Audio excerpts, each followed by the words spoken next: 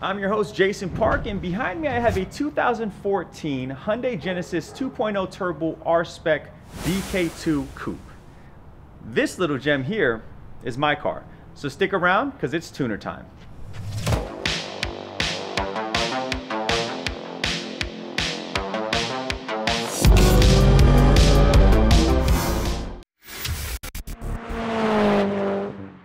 Today we're going to talk about why I drive a 2014 Hyundai Genesis.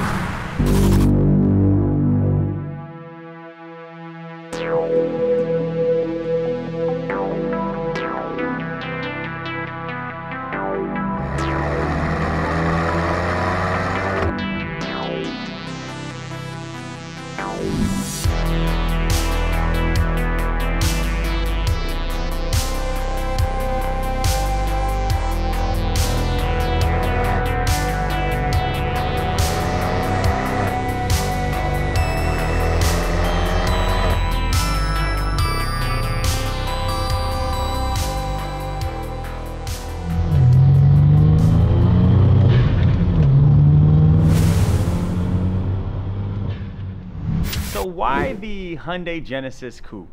Well, so before I got this car, I've owned the Honda S2000, Mazda RX-8, basically every car under 20K used, right? I've pretty much owned. I've owned about 30 cars at this point. I actually put a down payment on the 2022 Subaru BRZ. And the reason why I put a down payment on it is because when we were filming for AMIGOS, the hero car is a BRZ and it was supercharged. So I really liked the way that felt. It felt planted, the power was adequate, and it was all usable. So I was instantly a Subaru fan, right? Instantly. Then I sat on it for a while after putting down the down payment, and I was like, you know, I just didn't want to go $30,000 in debt. And we all know, when you start spending money on cars and car parts, you become car poor. And what that means is, you know, all your money goes towards car gear, whether it's suspension, brakes, wheels, interior, you know, Apple CarPlay, it doesn't matter. We all in the car culture at one point or another are car poor. So I didn't want to go, you know, 30K into debt. So something kept telling me, Hyundai Genesis, Hyundai Genesis, Hyundai Genesis. And like all of us, I started going and watching every single YouTube video. I Googled about it and just became obsessed, right, with the Hyundai Genesis Coupe. So then I started doing research and realized that there was a huge difference in price and performance and quality between the BK1 and the BK2. The BK1 is basically up to 2012, and then 2013 and above was the BK2. So I went ahead and was like, okay, got it. I'm gonna go ahead and get the BK2. 274 horsepower for the 2.0 Turbo R-Spec. I opted out for the 3.8 just because I like the sound of turbo. I'm not someone that chases power, so for me, this sound of the turbo just never gets old, especially when you hear it spewing or spooling and all that stuff. So I opted for the 2.0 Turbo. Then before actually purchasing the car, I test drove a few others. I test drove the 3.8 and all that stuff, and the power was good, right? It was a lot, but the 2.0 Turbo just has thrills, right? It has like a circus feeling to it, especially when the turbo kicks in. And with a $600 to $700 tune, you can have just as much power as the stock 3.8 with less weight on the 2.0 liter motor. So I opted for the BK2.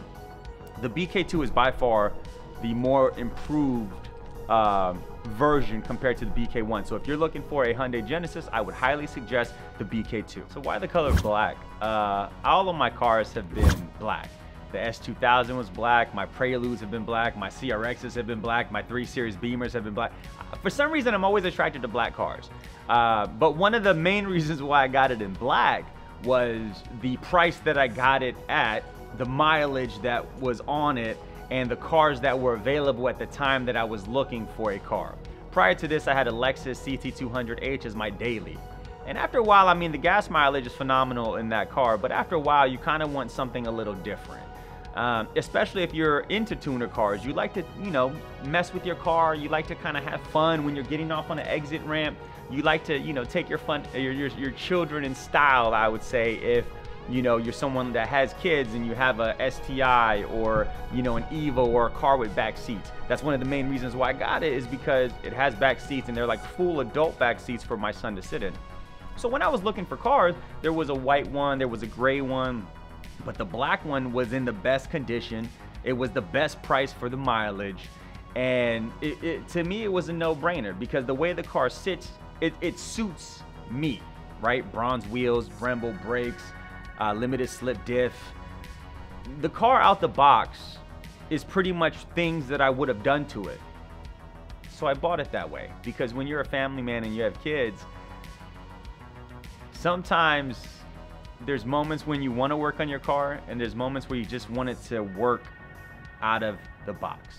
The things that I really enjoy about the Hyundai Genesis Coupe is that the way it feels when you're driving, right? It's not as planted as, like, let's say the S2000 or the Corvette. It's not like that. It's not a sports car. I think that's where a lot of people go wrong with the Genesis Coupes.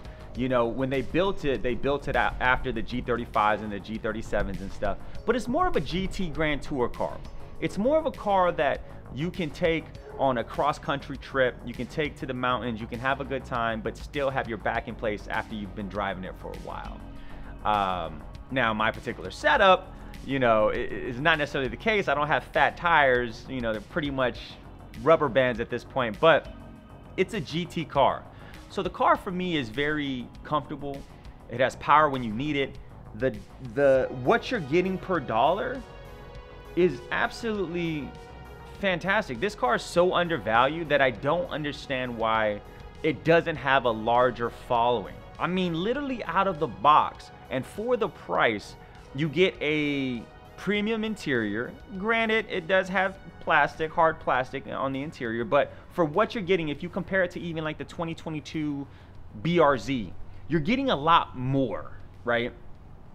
You have your simple infotainment system. You got your heater, you got your radio. I put a tablet in there. Your gauge cluster is very simple. You have your RPM and your gas, and you have the speed that you're going at. You feel planted when you're driving. You know, it's rear wheel drive, limited slip diff, Brembo brakes, racing suspension, all from factory. 274 horsepower, 274 foot-pound torque. I could be off on the number a little bit, but it's more than enough for your everyday needs and to have fun when you need to. I wouldn't say the car is very raw. It feels a little more refined, but you don't ever feel like you're gonna lose yourself when you drive it, but you don't feel like you're driving a sedan or something that's super soft as well. The car is just a good balance of everything. It doesn't really do anything superbly well, but it does everything good. And for me, as a dad, good is good enough. I don't have any mods to my car. All I do is take care of reliability issues, oil changes, things of that nature. The reason why I tend to not do mods, unless there's something that's gonna make the driving better, like suspension, brakes, tires, outside of those things, I typically don't do aftermarket parts. And the reason for that is resale value and reliability. Those are two things that I tend to go through cars fairly quickly. So every year I kind of have this thing where I'm like, I kind of want something different. It doesn't have to be more expensive, just something different, right? Something different to have fun in. So I tend to not do any crazy mods to the car. I won't do a body kit or anything like that. I won't upgrade the turbo. For me, it has adequate enough power. The only thing I'd probably do is a tune on it, you know, just to get that extra 30 to 50 horsepower. That's probably the only thing I do at this point. So one of the greatest memories for me in this car, it actually comes, it's undriver related. It actually comes from my son. So prior to this, I was driving the Lexus CT200H. I sold my S2000, bought the Lexus, and then, you know, bought the Genesis. For some reason, every year I kind of go through this cycle where I'm like, I'm kind of over cars. I'm gonna get something reliable and dad like. And then 3 months later, I'm like, nah, I need something, right? I kind of go through this vicious cycle. So the greatest memory that I've had in it was one morning I got my son ready to take him to school, and my wife wasn't there, so we couldn't take her car. So I was like, okay, son, let's go. And he got in the car and he was like, oh, daddy upgrade. To me, that was the greatest moment. I was like, yeah, daddy upgraded. Even though the Lexus was more expensive than this car, even currently in the used market, it's still more expensive. Not by a lot, but like a couple $1,000s. My son felt like it was an upgrade. So for me, it felt like it was an upgrade. It feels like daddy's Batmobile. And for me, that's the greatest memory I have in this car. So for me, this car gives me the feeling of responsible fun, right? It's not that there's so much power that I'm gonna get in trouble. All of the power is usable. I don't ever feel like I'm gonna lose control. It's still rear wheel drive, so I can still kind of go around corners faster than I could in a front wheel drive car. So the feeling for me, the best way to describe it would be responsible fun. I know that I'm not breaking the bank. I know that if I need to fix something, it's affordable, and it still just gives me that feeling of like a Grand Tour sports car. Like I can still rip the corners. I can still, when I need to get off on an exit ramp, I can still floor it and get there in no time. So the car for me is an all-around great package. If I could put it on like a 1 through 10, 10 being like an absolute best made car ever made, I would just give this car like a 6.57 just all around. It's just all around a 6.57. Good gas mileage, handling, comfort, everything is just good. So it's a great little gem. It's a great little gem. I suggest anybody, whether you're a dad, whether it's your first car and you're 16, you just got your license, because it's affordable, right? You can afford it at that point. Whether you're in your mid-20s, you're going from one car to another car, I suggest everybody take a look at the Hyundai Genesis Coupe, whether it's the 3.8 or the 2.0 turbo. You won't be disappointed. Now, I will say this. The con to this car, and I wouldn't even necessarily call it a con, but it does rev hang. So like if you're in first gear and you're like, what? When you shift, it's not gonna just drop. It sits up there for a little bit before it drops. Now you can look at it as a pro or a con. You can look at it as like a factory made rev matching, but on accident, or you can look at it as like, I'm just so annoyed with it. Apparently tunes help with this and it helps rectify and fix this. I don't know because I don't have a tune yet, but honestly on my daily driving, it doesn't affect me at all. So I don't even really think about it. Here's some POV action of the Hyundai Genesis Coupe.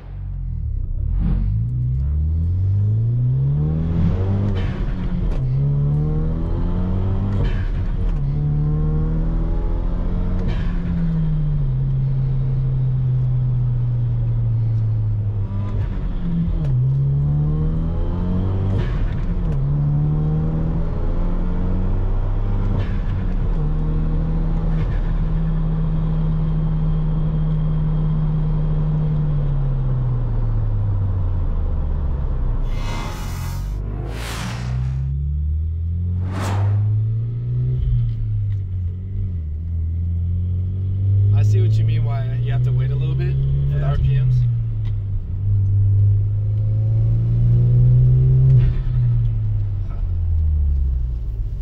That's a nice feeling, man. You know, I've only owned like very much older cars, and this feels very tight, and it also feels like I'm like almost like in a spaceship. The interior feels great. This feels like how a car should feel every time you drive one. You know what I mean? Especially a manual. Ooh, that's nice. All right, guys, so right now I'm in the 2014 Hyundai Genesis 2.0 Turbo BK2 R-Spec Coupe.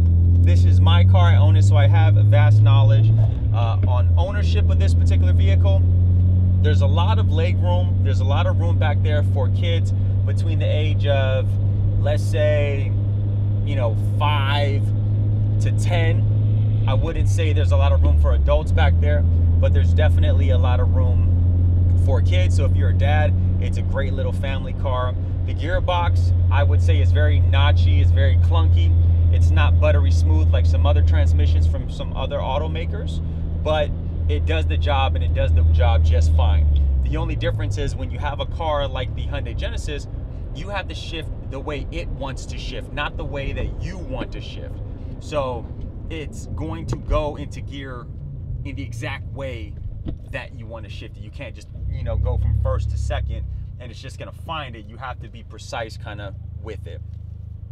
The Hyundai Genesis is kind of like the middle ground between a sports car and a luxury car as far as interior.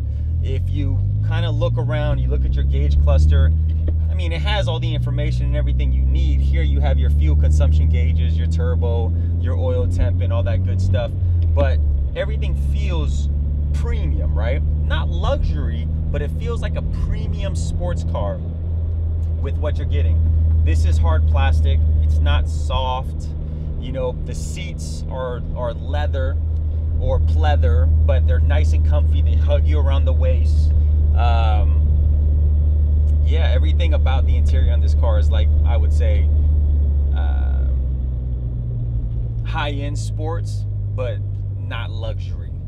But it does the job just fine. You don't feel like you're getting cheated, especially when you're talking about you can get these anywhere from 10K to, you know, 25,000. The amount of car that you're getting is well worth the price that you're spending.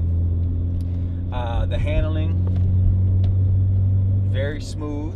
It's not tight and nimble like a smaller car, because this is a larger Grand Tour GT vehicle. It's not like a tiny nimble MR2 or your, you know, typical Honda Civic SI.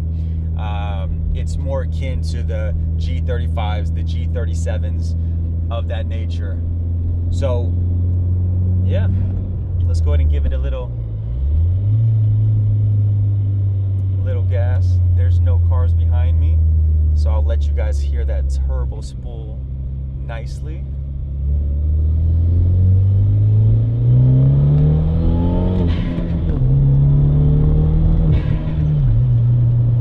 I'm already at 60 miles an hour. It gets at the speed just fine. The power is super punchy. It's not linear like a bigger displacement motor, right? It doesn't have that linear power like a V6 or a V8. But what it does have is punch from about 4,000 RPM to 6,000 RPM. The red line here is about 6,300. So, you know, it definitely gets the job done, especially when you're talking about 270 horsepower, 270 foot-pound torque. It has the limited slip diff in the back. You have your Brembo brakes for braking. You know, the car is very agile for a two-door coupe that's on the bigger side. It definitely does not drive like a sedan. You know, when you think of something like the Lexus IS300, the Lexus IS300 is very floaty, right? It feels floaty. This feels planted.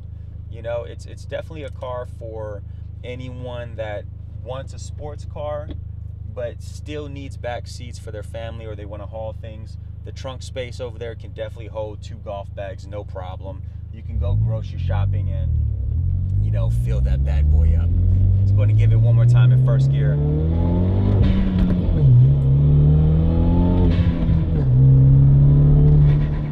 Car gets up and goes very nicely, and you have the sound of the turbo that really makes it a theatrical, you know, almost artistic piece to owning the 2.0 Turbo R-Spec, or really any turbo car for that matter. You kind of have this theatrical noise that comes out, right? So it's definitely a car that I would say in 2021, even though we're going into 2022, and by the time you see this, it will be 2022. I think it's the best bang for your buck car on the market. I think that when you talk about what you get out of the box, it's up there. When you compare it to other cars in its class, used G35s, G37s, 370Zs. I would even say WRXs, because right now used STIs and Evils are way out of budget for what they are used.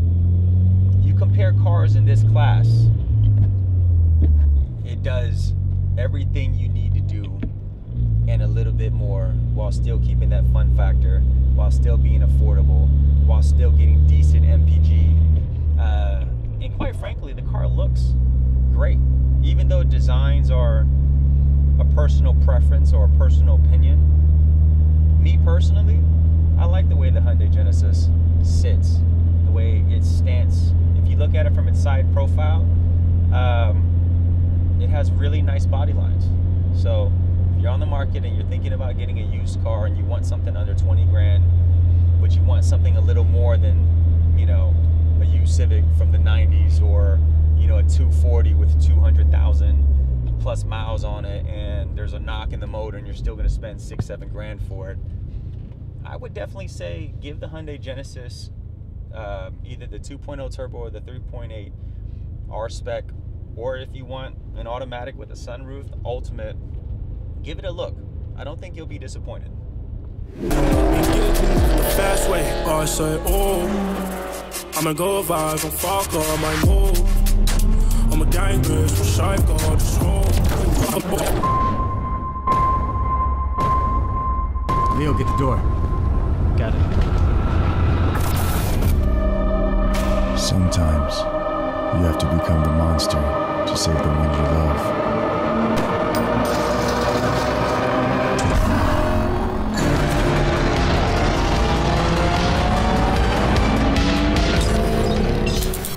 Your mother's labs came back in. The cancer is spreading fast. She does need surgery. Without that payment, tomorrow she's going to be discharged. In 2 days, we're gonna rob Chino. Come on, Chino! God! Come on, man, I have a family! Don't do this shit, man!